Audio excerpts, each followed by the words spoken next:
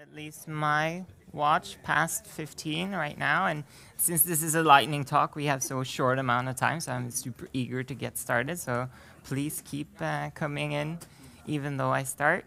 And welcome, and thank you all so much for being here. I think I'm blessed with, I think, the nicest audience throughout the whole conference. So thank you all. I appreciate that. And also say hi to the Code Blob people. This is their first public outing. So let's say you're doing a big demo, but and you want to showcase this new fancy thing that you built. You built some kind of smooth way of selling electric roller blades or something like that. However, to demonstrate this, there's a lot of moving parts. You need like a browser running, you need a mobile app in a simulator running, maybe you need 2 different user accounts, and like maybe some of them need bank ID and everything. So doing this live would be probably a bad idea. So instead, you decide to record it, which also is nice because then you can reuse the video later, and maybe even if you could put some documentation at the start of it, some text or something, that would be very nice. And the thing is, when you were doing this recording, someone wrote to you on Slack, right? Which always happens. So you got a notification, and there was this whole burning thing that you had to fix, so you had to switch away for a while. And you were so deep into the recording that you don't really want to start it again. So you just left the recording running, you switched away, and now you're back with a video with a whole lot of dead time in it that you want to be rid of course. And you could solve this by opening Windows Movie Maker or whatever software is already installed on your OS. I actually learned today that Windows shipped this new thing that's called, what's it called? Clipchamp. I haven't really tried that, but I'm sure it's fine. But in my experience in general, these non-professional video editing softwares, they kind of hurt you in a lot of unexpected ways. Most of them don't even have a timeline view, for example, and they kind of want you to stick smooth filters and glittery stuff onto it to make it very Instagrammable. But on the other hand, if you go for the super advanced video editing stuff, they come jam-packed with so many tools and features, which make something as simple as this suddenly a huge multi-delivery project that you have to learn a lot of stuff to do. And also, since you're a developer anyway, there's nothing quite as satisfying as doing super complex things on the command line. And this way, you could also rerun it later. Maybe you could have a nice edit script. Maybe you can jam it together with other commands to automate things from your life. And this is kind of where today's topic comes in. With ffmpeg, we can do all these things. And we're going to have a look at especially these 3 commands. Yes, I know it's 4, but they're kind of similar. ffmpeg is not known for having the most intuitive user interface, as I'm sure a lot of you can already see. But as we look more into it, I hope at least some of it will make more sense. But before that, let me quickly introduce myself. My name is Benedicte. I'm a full-stack developer. I sing in a choir, and I also do some speedrunning now and then. Speedrunning is video games, by the way. Just after New Year's, I started my own IT consulting firm with a name that works very well in Norwegian, I promise. It does not work that well in English, so I will not say it, but it has to do with like music and reverberance and stuff. And my focus is to kind of help organizations not only with tech, but also like the culture stuff, which I personally burn for.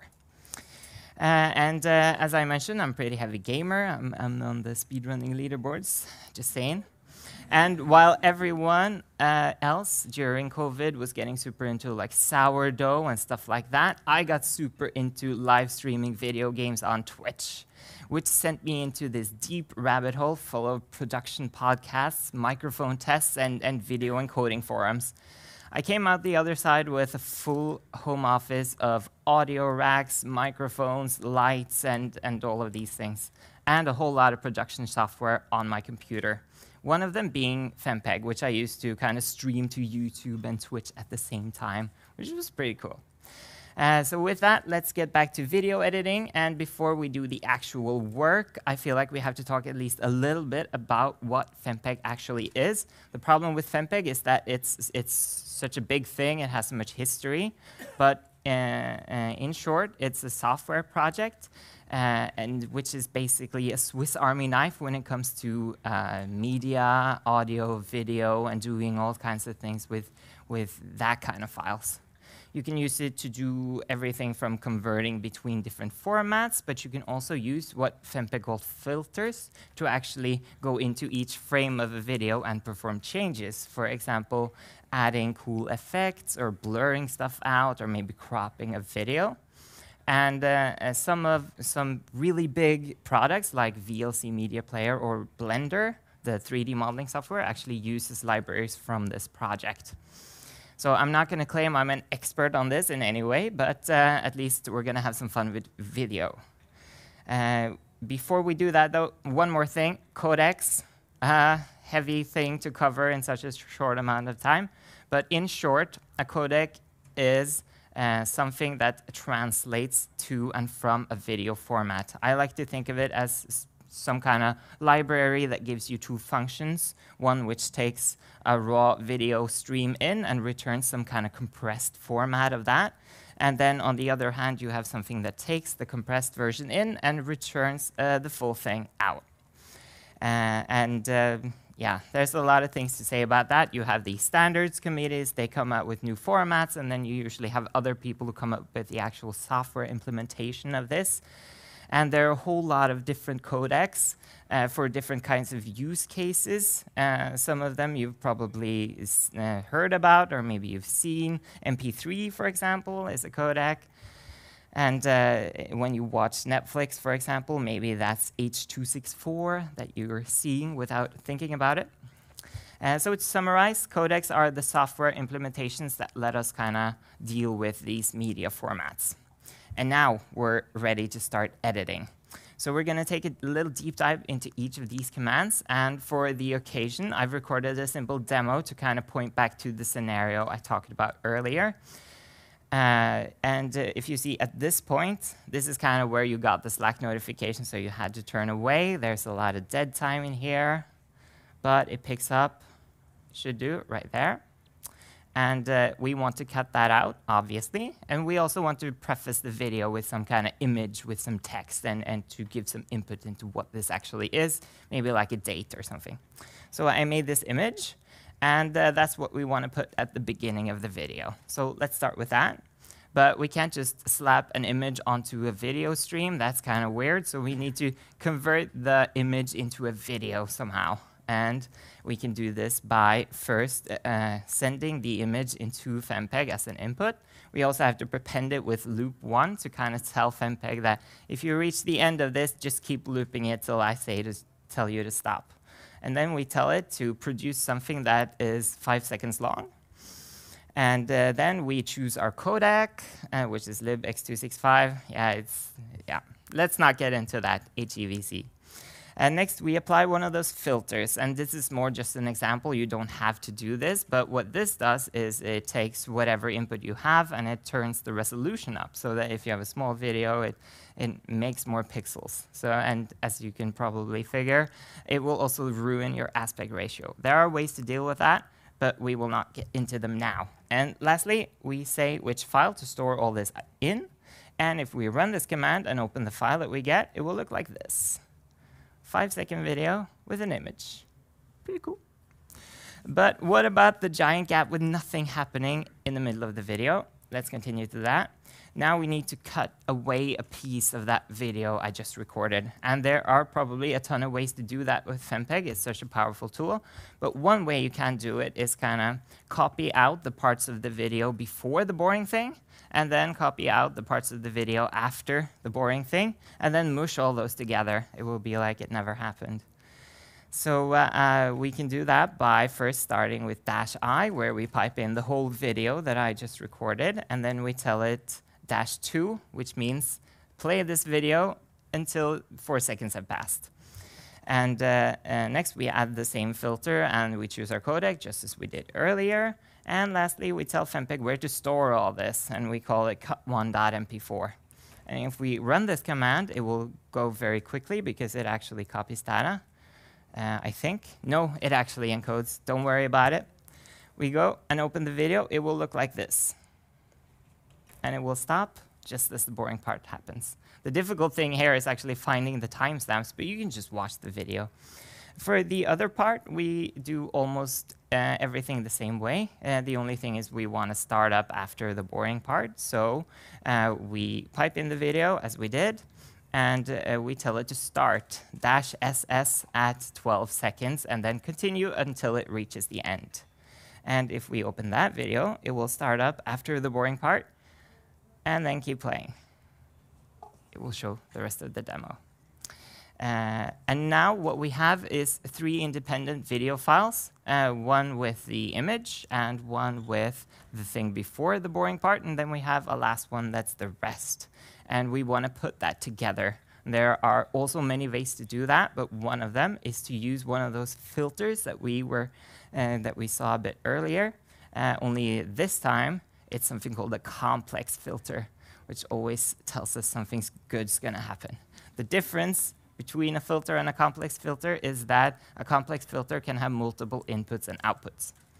And the normal one, just since the syntax is so easy, you don't get that control. So what we do is we tell the filter what to use as inputs. And this looks maybe a little jaunting, but what we basically tell it is that we want to choose the video and the audio tracks from file number 0, 1, and 2. And then we actually call the filter we want to use, which is concat. And we tell it that we have 3 files that we want to mash together.